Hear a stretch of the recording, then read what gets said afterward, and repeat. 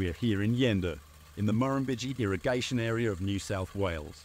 Farmer Craig Bardney is planning with his Horwood Bagshaw Scaribar that's fitted with the Ryan NT Retrofit double discs. Craig is enjoying the results from swapping his point system over to discs and has been using the system for around 7 planting seasons now. I love it when you're going through a bit of trash and you look down there and it's just doing a really nice job. There's no balls of trash, it's just doing what they're designed to do. I love that. G'day Craig, thanks for your time today.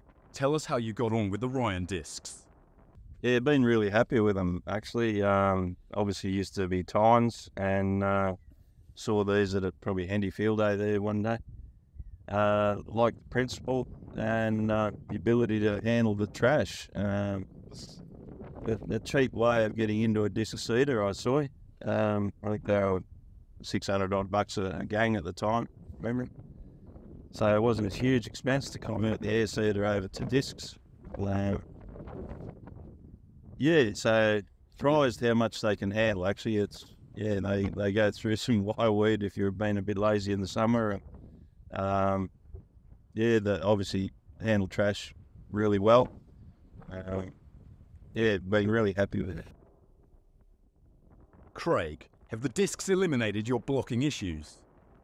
Oh, yeah, one year, a few years back, I had burnt rice stubble that I was trying to direct drill into, and it was pretty wet out there. Normally, a tine, there was this zero chance of a tine machine sowing into it. The press wheels I got on the back were just blocking up with mud, but not a single disc, not a single row blocked up with his system, the way you've got the sowing tube in the front of the axle. Perfect rows on establishment, and couldn't believe the conditions I was going into. The tractor was sort of slipping and sliding, was still getting the seed just where I wanted it, and it did the job. In 7 seasons, have you had any bearing issues? You mentioned that you did your first one recently. Yeah, they've been really good. It's only one bearing, happened yesterday actually, believe it or not. So I was pretty lucky. I had a spare gang assembly that sitting on the shelf, and just put the discs on, and away I went. It took me an hour to get going again. That's undoing the 2 bolts on the head assembly and the sewing tube, and away we go. So I think it took me by myself 2 days just on the workshop to convert it all over, and one-man operation, and was trouble free. Everything went together as it should, as you expect. 2 bolts and out comes the tine, and in goes the disc assembly. It's pretty impressed how it works. Would you ever go back to tynes? No, not to sewing, no. I end up buying another one of these with tynes for just a cultivator. It was the other job this machine used to do. But once the discs went on, that's it. They're staying on. Do you find it easier to pull? Oh yeah, hell yeah. Less horsepower, less fuel. All the positives when you're going into discs. So that's a bonus. Overall, you're happy with the discs? Oh yeah, absolutely. I'm glad I bought them. Yeah, really have. They've been a good investment. Is your rye stubble a burnt stubble?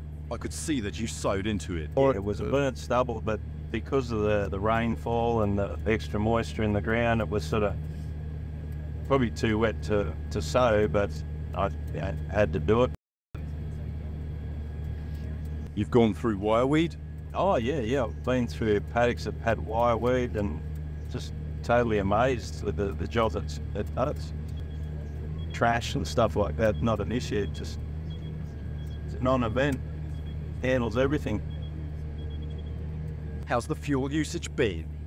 Was using 35 plus litres an hour, 40 litres an hour. What are you using now? And we're using 24 roughly, sort of going up and down a bit. It's about 24 litres an hour. What have you noticed with throw from the discs? The only thing I've sort of found with the discs is if the moisture of the soil, if it's dry, it doesn't throw it so much. Soil that's just had a heap of rain on it, any disc will do the same. It'll throw a lot more, and then that exposes, doesn't get as much covering on top of the seed. That's what we say. Just come back and speed a bit when it's wet and tacky. Yeah, so you just slow down, that's all it is. You're still getting over it, but you're getting onto the country before a tine will anyway. So you find you're getting on the ground before a tine? Yeah, you will. After rainfall, that is.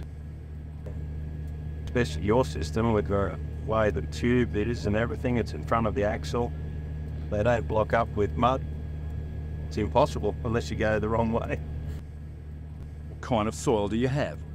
Yeah, it is. There's not quite like, say out west of Griffith, the Bannerumbar soils. It's sort of heavy grey, sort of clay loam. Clay is out there. It's sort of, this is a little bit lighter soil where we are here. So generally speaking, I can get onto it a little bit before those guys can. Not quite as heavy in the clay content. Well, there you have it, the Ryan NT double discs in action. Until next time, bye for now.